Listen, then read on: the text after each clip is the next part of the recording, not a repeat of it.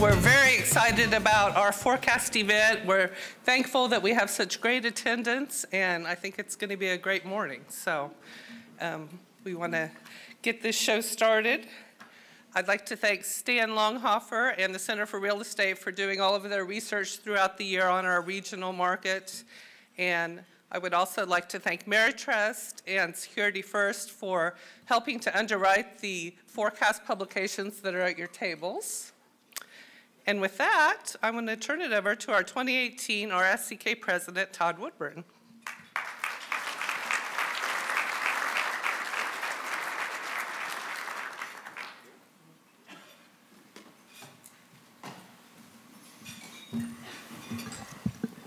I am thrilled to see such a great turnout this morning. I thank each of you for being here. We have an information-packed morning for you, so keep up. We're ready to roll.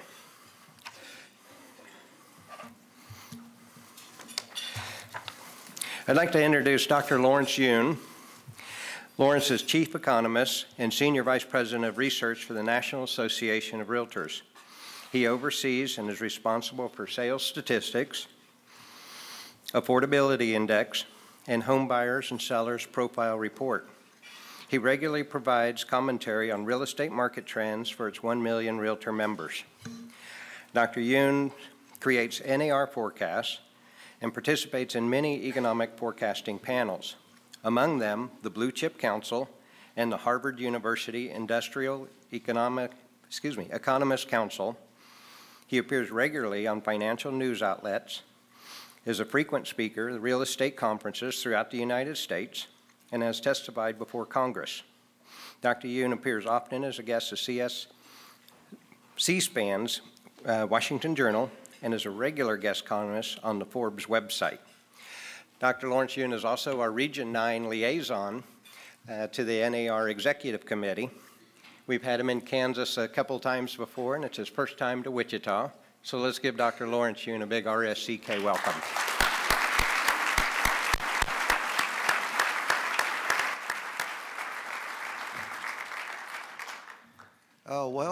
Very great to be here. What a warm hospitality here in Middle America, Kansas. The housing market or real estate market, I would say over the past few years has been chugging along nicely, moving up steadily, except only in recent months. NAR data came out last week showing that home sales have come down to 3-year low levels. Mortgage rates have hit 10-year high levels. And also with the Federal Reserve raising interest rates, that will probably pressure in the commercial real estate, the jargon cap rates, the cap rates to begin to inch higher, which means that either the rents have to be extracted at much aggressive pace, or if that cannot be done because of the market condition, maybe there need to be some downward price adjustment in commercial real estate. So there is a little bit of transition period that is going on. Furthermore, some of you who are invested in the stock market, well, last couple of days or even the whole month has been a little ups and downs going on. And even today, I think it is showing a downward, one can say, adjustment. I'm not sure if we are in the correction territory, but the stock market is also showing some little wobble in the market. So what can we anticipate given these factors at play? And what are some foundations? And are those foundations very solid so that it is fairly easy to know with more certainty about what can happen? So what I want to do today is to first give you the economic backdrop, which impacts both residential as well as on the commercial, and then go into the housing market, cover commercial real estate, and give my best estimation on the forecast outlook for the next couple of years. First, I want to thank President Todd for inviting me to come to South Central Kansas. And I'm glad to see in the audience President Kathy Minden, who is the state realtors president from Kansas, are driving long distance. She said she left her driveway at 5 a.m., came here. But the good news is that she got a closing done during the drive. So let's see. It's a good economy, without a doubt. One can look at so many statistics on the economy showing that job addition for 8 straight years, unemployment rate at under 4%. The latest is 3.7%. When I took Econ 101 class for the very first time, in a free society, unemployment rate will not be 0 because people have freedom to quit their job, search for better ones. Companies, employers have freedom to fire incompetent workers. So in a free society, we will never have 0% unemployment, but what is considered normal in a free society? And the figure that was tossed out was maybe 5 or 6%. Today, we are at 3.7% unemployment rate, even below what would be considered a normal. Stock market, yes, it is wobbly, but if you compare to 1 year ago, I think it is still up. If you compare to 2 or 3 years ago, you say, yeah, it is comfortably higher. And if you compare it to 5 or 6 or 7 years ago, you say, oh, I am rich. Because stock market is going up and up. So even with little wobbles, maybe stock market just got ahead of itself just too much. Price-earnings ratio was just out of lines, and maybe it's just trying to go back to a more normal price-earnings ratio. Because of the high stock market, again, it's a little wobble, but it's still up compared to 1 year ago. And also home values rising. Home values are the source of wealth for middle-class Americans. So with home values rising, you combine housing wealth with a stock market wealth, and in America, the net worth for the country. Everything you own minus everything you owe, what is your net? And add up that figure individually across all of every Americans, we are easily at an all-time high. For people without an exposure to housing wealth, without exposure to stock market wealth, finally their wages are beginning to pick up because increase in wages is the first step towards economic progress. You have to earn a little more, and hopefully people can save some of that away and use that as maybe future down payment. You consider the wealthiest American today. It is not Bill Gates. It is not Warren Buffett. Yeah, they are very wealthy, but it's Jeff Bezos. Jeff Bezos, teenage years, he worked at McDonald's trying to earn some wages. So there's nothing wrong with starting out trying to earn wages. My son in high school, he worked at Kentucky Fried Chicken because we wanted him out of the basement. He has to just go out and do some, experience the real world. But people who are not maybe in the best of circumstance, at least now their wages are beginning to pick up, and hopefully they make the more prudent decision financially going forward. If President Trump was here, he would say, good economy, what are you talking about? This is a great economy, that's moving along. But let me illustrate all these points in a graphical form. So this is a total output or total income generation in America, gross domestic product. And generally upward moving, but every once in a while you encounter a gray shaded area, which is associated with economic recession or job losses, stock market correction. So it's never a smooth upward path, but there are little hiccups along the way. We have not had an economic recession for 10 years. So I get this question a lot. Are we due for one? Because surely if you look at the past, it never lasts forever. There's always disruptions along the process. So for people who are looking for economic recession because it's been long, maybe it's due, I don't know how they get the logic other than that time frame logic. But as an economist, I need to know some triggers that would cause recession. For example, in the 1970s, economic recessions, OPEC oil embargo led to in today's dollars, equivalent of you go trying to fill up your gas tank, $3 per gallon, shot up to $30 per gallon in today's dollars. That triggered an economic recession. That will not happen in America today because America has become the largest oil producer in the world. So with the large oil production, one do not anticipate price spikes of that level. Maybe it will rise because of some events, Saudi Arabia or maybe Venezuela blowing up, but it will not be prices going up from $3 to $30. Or in fact, prices may actually begin to decline as more oil supplies comes out of North Dakota, West Texas, but we have to see how it goes. So that is not one of the trigger. A past recession is not there. What would be the other possible trigger? Well, other trigger is artificially inflated consumer spending because people borrow way too much, or businesses borrow way too much. They borrow the money, spend way too much, and it was unsustainable. And when the debt came due, they were unable to pay, and it led to a crash. Subprime lending example would be perfect example of 10 years ago. We never want to have a repeat of those easy mortgage lending days. But even in the other period, 1980s and other period, anytime there was an over-borrowing, that led to some bad events later. Today, we don't have over-borrowing conditions. Yes, auto loans are a little bit higher. Maybe the credit card debt are a little higher. Student debt has actually risen tremendously.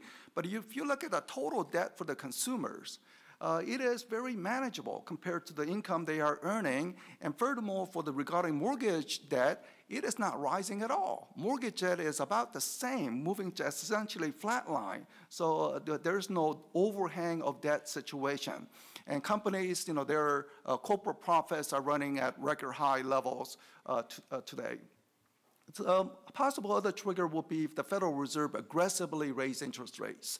If they raise interest rates aggressively, yes, it's possible that they did too much and it pulls down the economic recession, but Federal Reserve is very mindful of their power to influence the economy, and they want to raise the interest rate in a very measured, slow pace. I know some of you think that currently it looks like they're a little aggressive, but from Federal Reserve point of view, they consider this a very measured, slow rate of rate increase that's going on.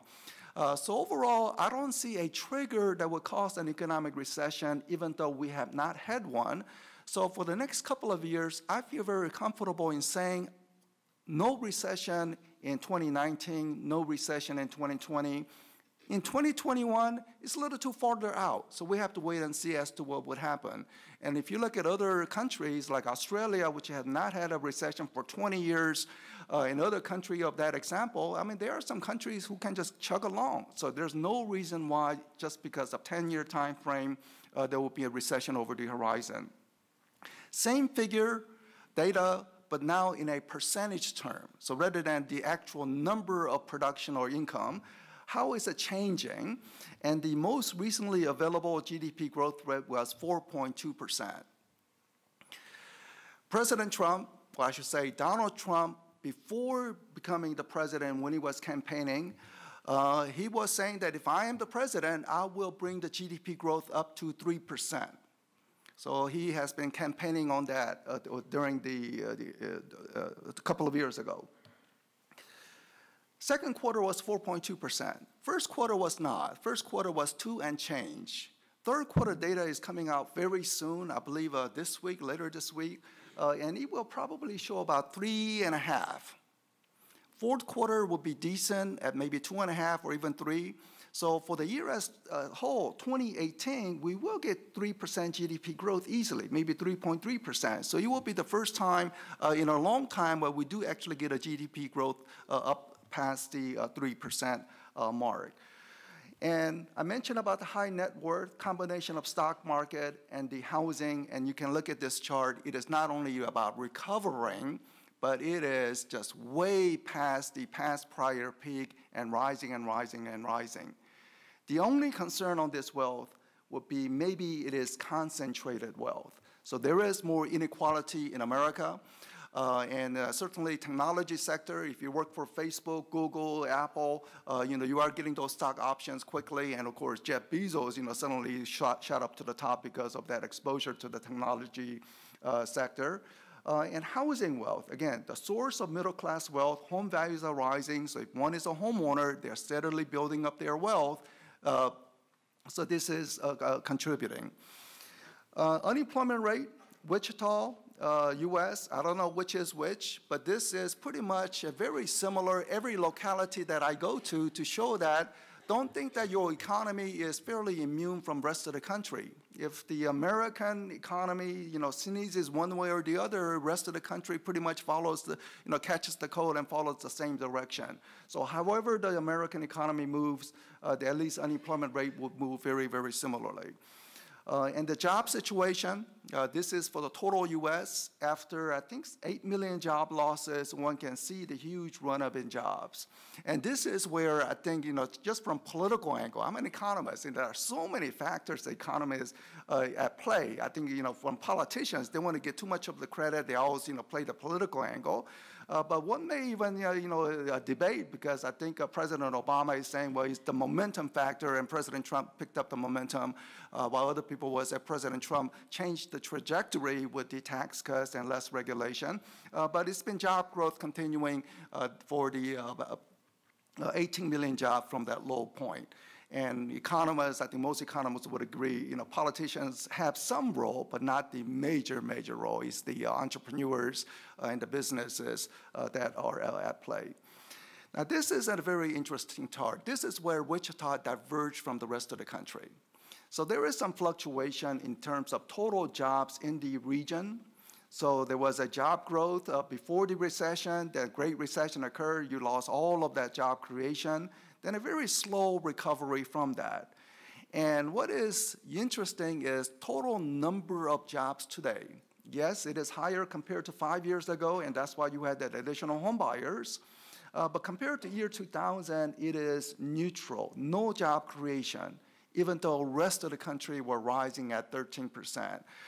So this is one area where one can say that Wichita is diverging from the rest of the country, and it could be that more concentrated manufacturing industry, especially on the aircraft production, which led to this more unique situation. In other places like Seattle, they produce aircrafts, but they have so much other industry there that everything is assumed. The job openings today are record high. I have not walked through the downtowns of Wichita, but in most downtowns in America, there is a sign on the windows to say that help wanted, inquire within. And I'm sure probably in Wichita as well. And you say, well, yeah, there looks like plenty of job openings. But is it only a cashier's position? But if you go to LinkedIn, there are job openings for accountants, computer programmers. If you go to construction site, major job wanted for skilled construction workers, welders, carpentry, wood framers. Cleveland, you think of Cleveland, well, how is it? Or Detroit. And people in Cleveland and Detroit, the managers, business companies would say, we can expand more if there are more qualified workers, better welders, but they just simply cannot find skilled workers. So right now, America is running into this bottleneck of not able to find all the skilled workers. Let me put this job opening, which is sky high, on the next graph. So this blue line will be the blue line on the next chart. So blue is the job opening, while the red is people without a job and searching for a job. Very unusual situation in America today where there are more job openings than people who are searching for a job. Free society, we will not have 0% unemployment, but still you say if there are more job openings than people are searching for a job, I mean, maybe unemployment rate could go down even more. But it will not go down because of a couple of frictions. One is geographic. Coal miner in West Virginia loses a job. There are plenty for job in Nashville, but they don't want to make that move because maybe they are tied to the family in West Virginia. So people who are unemployed are unwilling to make the move where there are plenty for jobs. The other reason is the skill set. especially like in the construction industry. They are saying, well, we need to hire more construction workers. Yet people just don't have the skill set to go into it. Some people are saying that maybe we need to begin to put more focus on some vocational training. Did you know there's a massive shortage of truck drivers? Do not be surprised if Amazon Prime account, they have to raise the price because delivery costs will be higher as they try to pay more to recruit truck drivers. It's a very unique situation where there are more job openings than people who are searching for a job.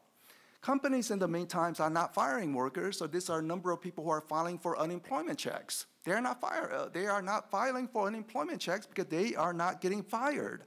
So another very good sign about the economy. So economy is good, economy is great, but home sales right now are not breaking higher along with the economy.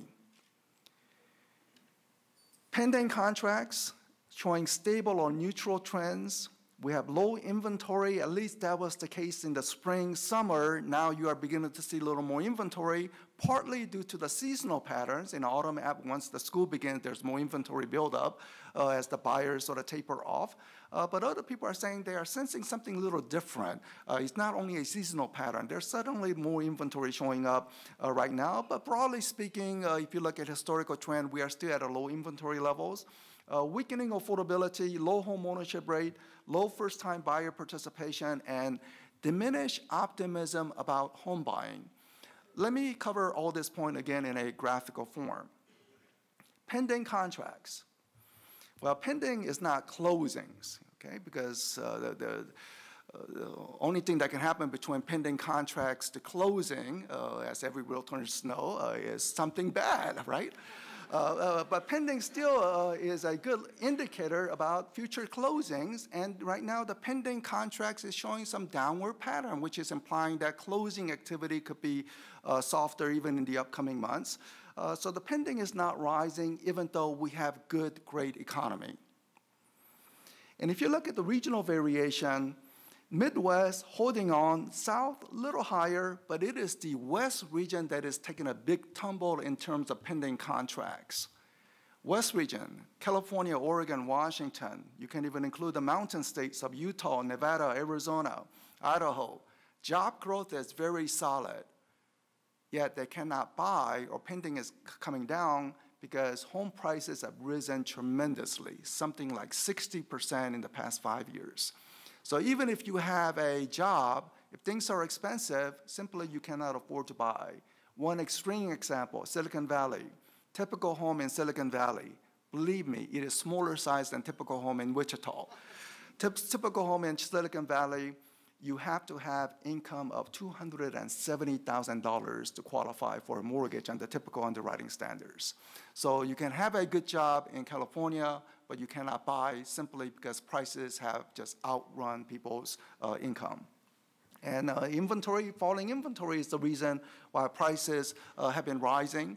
And price growth is not only in the West region. You go to Dallas, Texas, they will say price growth of 50% in the past 5 years. You go to Kansas City, they will say the price growth has been quite solid in the Kansas City. So it's all across America where prices have risen because of this downward inventory trend.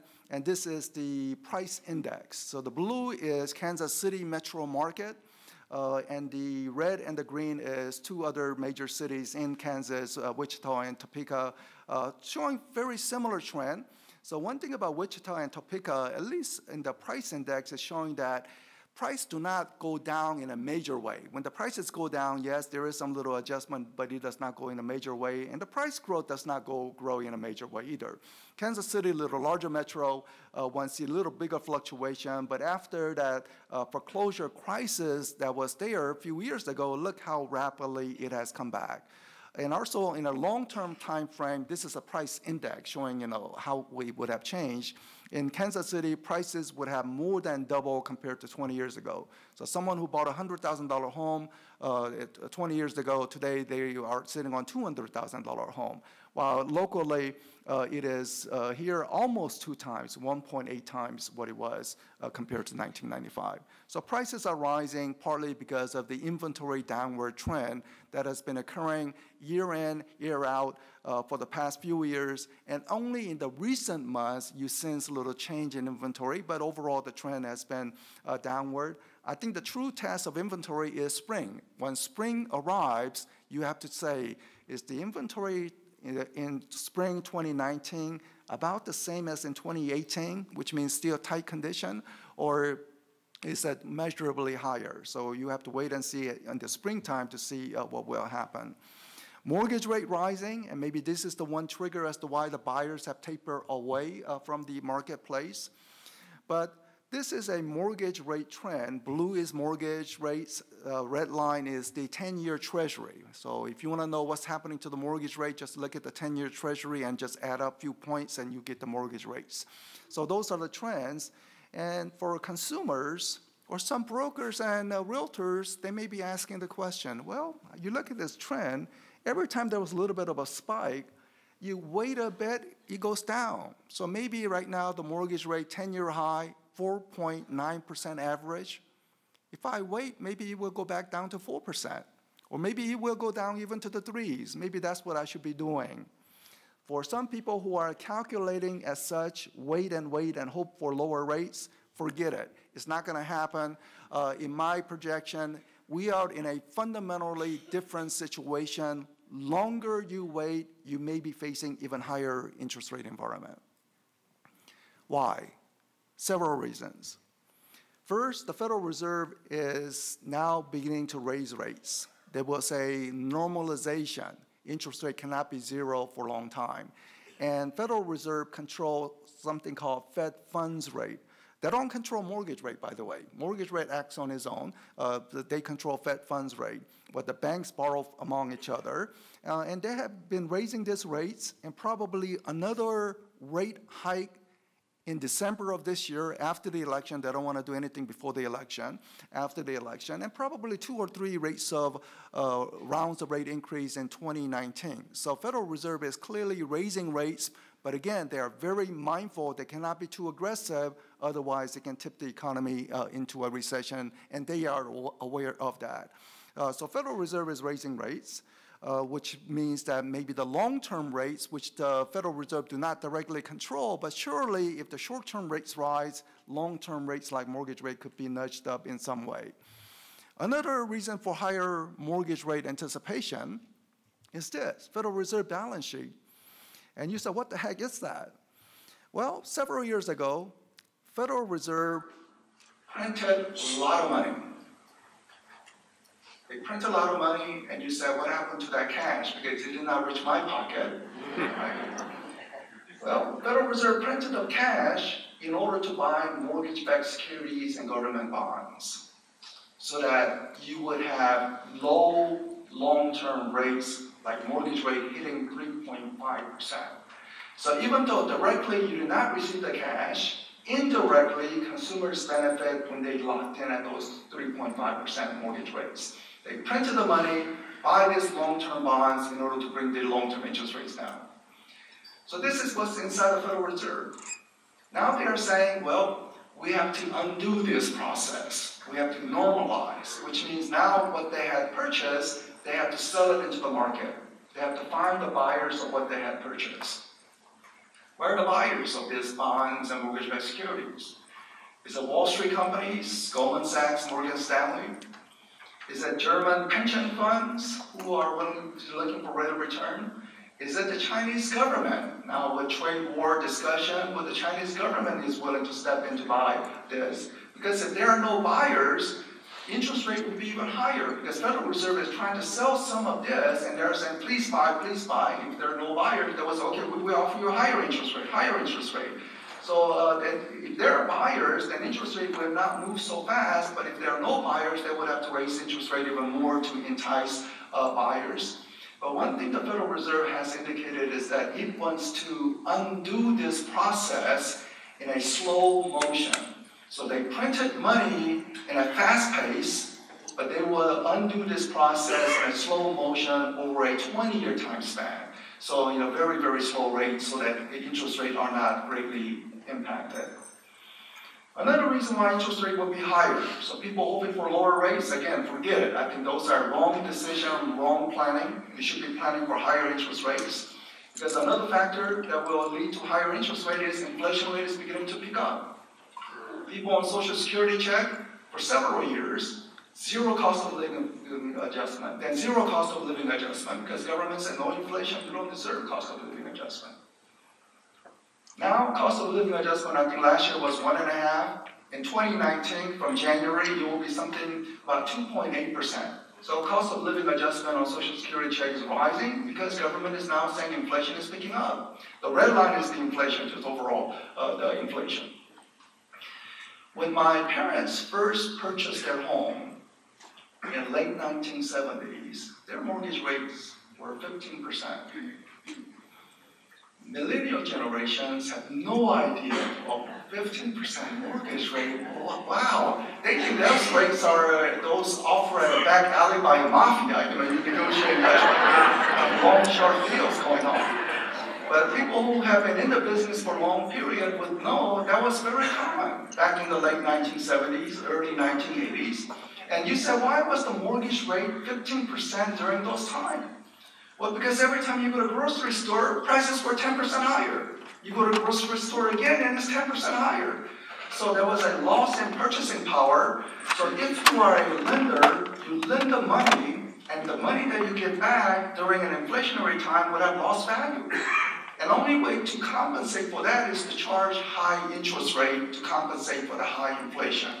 So if inflation picks up, then mortgage rates will have to rise, independent of the Federal Reserve. It doesn't matter what the Fed does. So automatically, the lenders will say, high inflation, I have to charge a little higher interest rate to be compensated for the loss in purchasing power of the dollar. So as the inflation rate begins to pick up, that's another factor why interest rate will be higher going into 2019. I will say that there will be no return to 1970s style inflation. Inflation we are talking about is going from 0 to 1.5 to now 2.8%, and maybe 3% at top, and then it will begin to retreat back down. So it is not a major increase in inflation, but directionally a little nudging up. So a little nudging up in interest rate, and therefore my mortgage rate forecast this time next year maybe about 5.5. I don't think it will cross 6% line, but something higher than what it is today. Finally, the national debt has risen. No ending sight, especially with the baby boomers. Every day, every single day, 10,000 baby boomers turns to receive Social Security check. So there's nothing to suggest national debt will be contained. And this increase has been occurring from the Great Recession up and up. And you can say this is, sins of the parents passing on to the future generation. Or you can say from economic impact, aside from the moral impact of passing that to our children. But the economic impact is that, well, doesn't large debt lead to something bad? And you can say, well, Venezuela is blowing up right now. And you can say Greece, who have even larger debt than America, would blow up, yet they're not blowing up thanks to German subsidy. Germans are helping them out. And Germans don't like it. They're helping out indirectly because they're part of the European Union. By being part of the European Union, they're being helped by the Germans. But without Germany, Greece will be blowing up. But also at the same time, Japan has a larger debt than the US, relatively speaking, relative to GDP and so forth. But Japan appears to be very stable with very low interest rate environment. So in some cases, large debt, it blows up. In other cases, it doesn't blow up. But somehow it just does not feel right that the debt level is rising and rising and rising. So we don't know what the impact of this is, but if something bad happens, it's not going to be something good. It will be either no impact or something bad impact. But this trend certainly is not a comforting trend. So mortgage rate will be rising, again, 5.5% this time next year. That's my projection. So with the rising rates, what does this mean for home sales? So let's rewind the tapes and look at what happened. 1984, 1987, other years, when interest rate changed, interest rate increase, at a time when there was a good economy, jobs were being created. So these are the times when interest rate increased while jobs were being created. So if you look at all the periods, essentially home sales in few months may have declined. But if you look at over a 12-month time frame, longer time frame, home sales essentially remain stable. So rates can be higher, but overall home sales, because of job creation, remain stable. Only time it did not happen was during the subprime lending, and of course those are special cases. You are giving the money to people without any financial credentials, so it blew up. But in other times, when there was a strong job-creating economy, interest rate increase, home sales stood firm. So maybe this is what we can anticipate going into 2019. Home ownership rate is picking up, but very slowly. So again, good economy, but home ownership rate is not really picking up, and it has important consequence because of this. You look at the wealth distribution in America, I mentioned about some concentrated wealth, but also the middle class wealth. For middle class, their wealth is more tied to their housing than to the stock market, and you see the substantial difference in net worth between homeowners and renters. Renters, barely visible. And I'm surprised also some statistics that Federal Reserve mentioned. I speak with other economists, and something like 1/3 of Americans cannot come up with $400 emergency money, something like this. I mean, those are just terrible statistics to think that 1/3 of Americans are in that situation. But homeowners have substantially higher net worth, and I put two periods. Blue is year 2000, and the red is year 2016 to show that even through the bubble crash recovery phase, that homeowners have come out on top. Of course, some homeowners who went foreclosure, they're renting, those are traumatic times. But on average, homeowners are doing much, much better than renters. So if we have this low home ownership rate, that means that not wider number of Americans are participating in the wealth gains. And that's why it is critical to assure that we have, that there are no artificial barriers to home ownership. People who contribute to RPAC, that's Realtor Political Action Committee, thank you very much. It opens up conversation in Washington. So some elected officials will not agree with any of our position, but at least they're willing to listen, and sometimes they agree with our position. Here's one example. Tax reform. Congress was considering drastically reducing mortgage interest deduction to up to about $500,000. Law passed at $750,000. And also Congress said property tax deduction, no more. In fact, both House of Representatives said no property tax deduction, Senate said no property tax deduction. You remember the US government course, civic course, and you said, well, if House say no and Senate passes a bill, it goes to a conference. And they try to resolve what is different, not what they agreed on. Something that is agreed on is not even on the agenda. But during that conference period, where they said no property tax deduction by both House and the Senate, realtors responded with call to action. 300,000 realtors across the country sent a letter to their elected official to say property tax deduction is very important. So I have never actually remember another incident where both House and Senate agreed on something, but they changed at the conference, and after the conference they passed to say that people will be permitted up to $10,000 in property tax deduction. What does that mean for people in Kansas? 98% of Kansas residents will be fully able to deduct property tax if they needed to. About 98% of Kansas homeowners will be fully able to deduct mortgage interest if they wanted to at the $750,000 level. So that's the power of RPAC in my view, so thank you very much for people who contribute. But the other area that we are working on in the RPAC is about the credit access.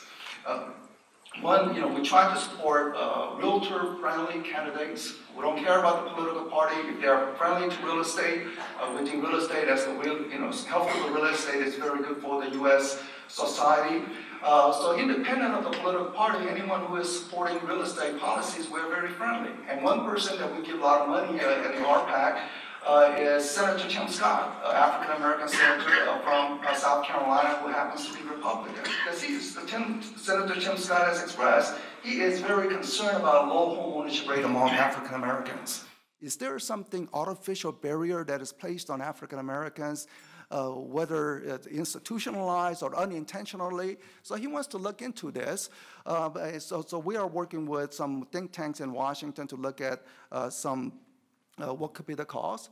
But it's not only African Americans, Asian Americans have much lower home ownership rate. Many Asian Americans are small business owners. Small business owners have fluctuating income, and if you have fluctuating income, forget about getting a credit, mortgage access.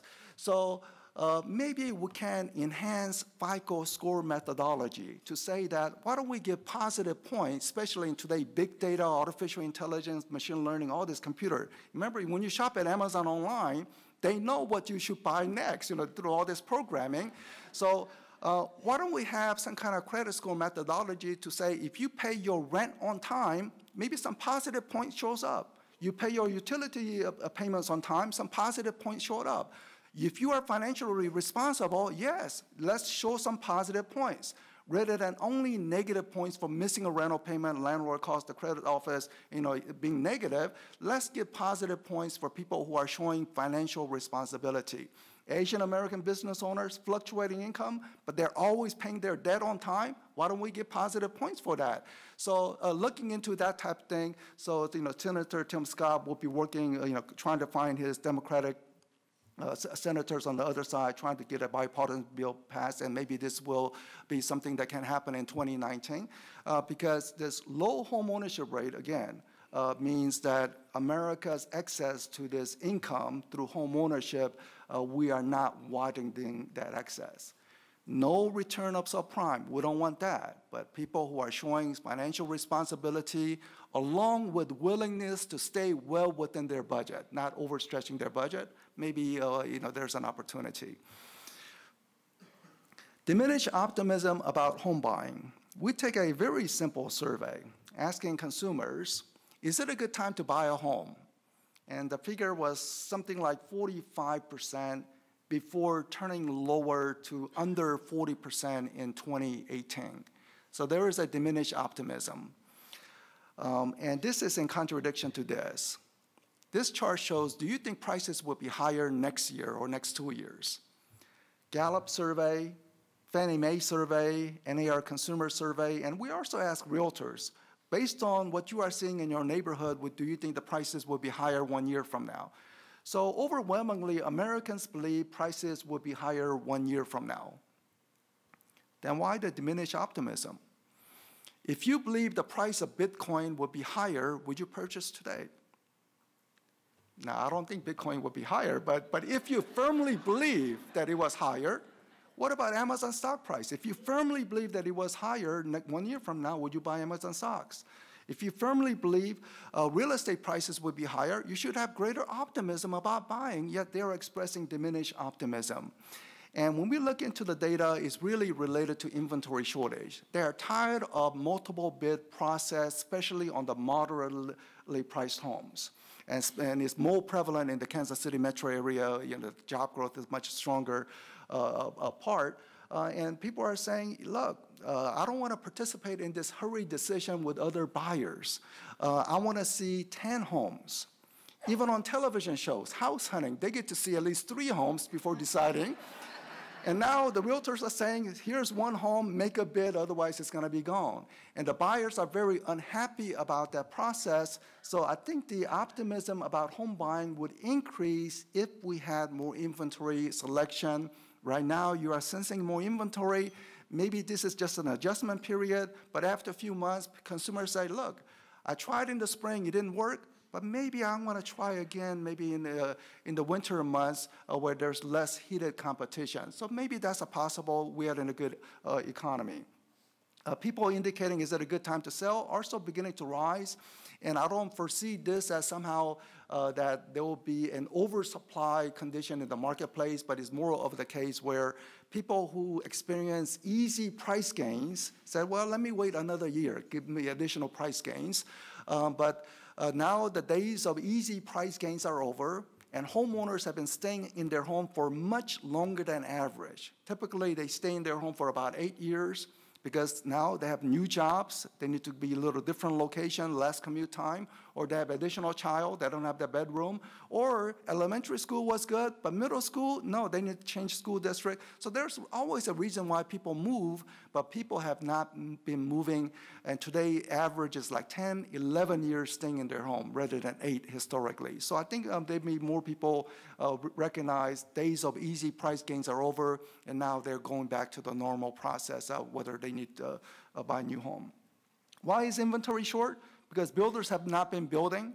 So this is the single-family housing starts. If you're land developers, there would be demand for home building activity. I mean, the home builders are saying they're growing this year. Even though home sales are not, new home sales are actually higher this year compared to before. So there is a demand for land lot developments and land purchases going on. And this is the Wichita market, again, following the national trend and not really having picked up, especially on the moderately priced homes.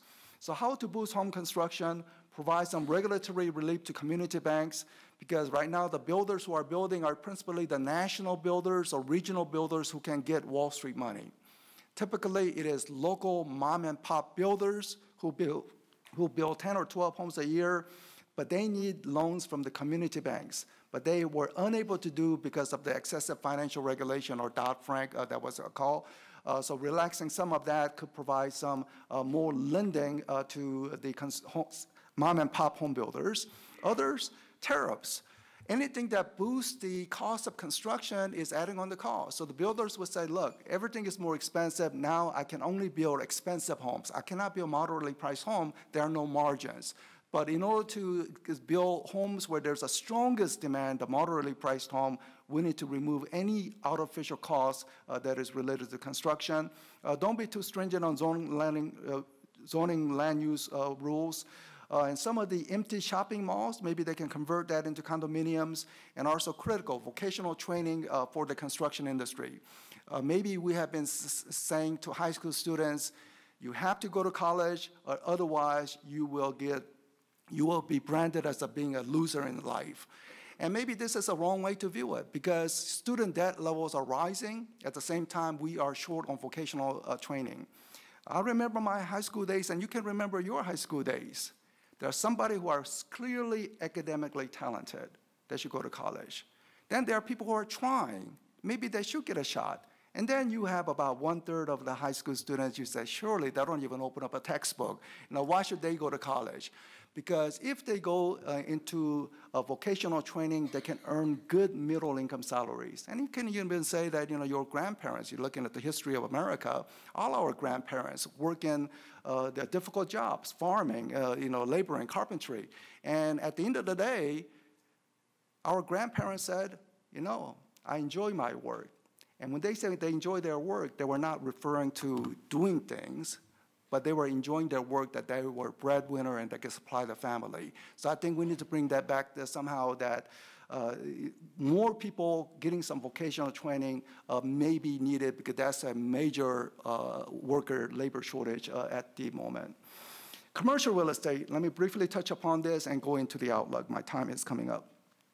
So commercial real estate prices have risen much, much faster than residential prices. Residential prices, no bubble. But there could be a slight bubble in commercial real estate. Prices have run up so much. Industry jargon, cap rates have pounded downward, 5.1% cap rates across all commercial properties. That's the rate of return. Now you are facing a rising interest rate environment, which means surely higher cap rates. And this is what we are noticing about commercial real estate transactions. Fewer transactions in 2017, fewer anticipated once the numbers are in 2018. So commercial transactions are falling in a good economy. And you say, why? Buyers and sellers disagree on the price. So you have an office building owner, for whatever reason, he wants to cash out. So he remembered what the price was last year, and he said, well, this will be the price this year. Good economy, I'm not reducing the price. high occupancy, rents are coming in, I am not going to reduce price.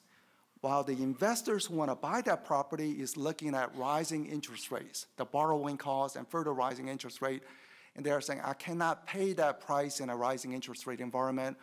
Buyers and sellers disagree on the price, no transaction gets done. So if you happen to represent commercial property owners, you may want to consider convincing them to reduce some prices at some level in order to attract buyers. Otherwise, transaction will not get done. If you are in property management, don't worry. There's high occupancy, rents are coming in, everything is fine in the property management. It's only when they want to sell the property where there will be disagreement in prices between the buyer and the sellers. Good economy, sellers do not want to reduce the price, while the buyers, rising interest rate, they cannot pay that price. So keep that in mind if you want to get the transaction deal done. As for the land, with the agricultural prices coming down, partly due to the tariff situation, that could leading to lower yield part, and also the second quarter GDP growth, strong GDP growth that I mentioned, that was partly due to Chinese massively purchasing U.S. soybeans before the tariff went into effect. Now the tariff is in place, there's a lesser demand going forward related to the soybean purchase. So forecast is the following. Home sales would be fairly neutral. Higher rates are not a good news, but the good economy is a good news, cancels each other out, and no meaningful change. Just like in past experiences of a higher interest rate in a good economy, no meaningful change in home sales. So to the degree that you said last year was a good year, this year is matching that, well, 2019 will be similar. So very, very similar conditions. Home prices, not falling, but the days of easy price gain, especially in the Kansas City area, those days are over. So rather than 8% price gain in a single year, it'll be 8% price gain stretched out over 2 years, meaning it could be 4 and 4 or 5 and 3, but not that easy price gains that one have experienced. And on the commercial real estate, I'm afraid there will be a lot of stubbornness among the owners that don't want to reduce prices, so there will be fewer transactions. And only after they realize there are really, truly no buyers, they have to reduce price. But they're just delaying that situation by 6 months. I mean, they could have done it right at the beginning. But it will be mostly, I think, prices in the mid-tier markets, Class B building may hold on because cap rates are still, there's a juicy level at that level. But I think on the trophy properties where cap rates are very, very low, that's where you may see 3 to 7% price adjustment on the commercial real estate. I have spoken for a long period. Thank you for your patience, and I think overall you are in a decent shape going into 2019. Thank you very much.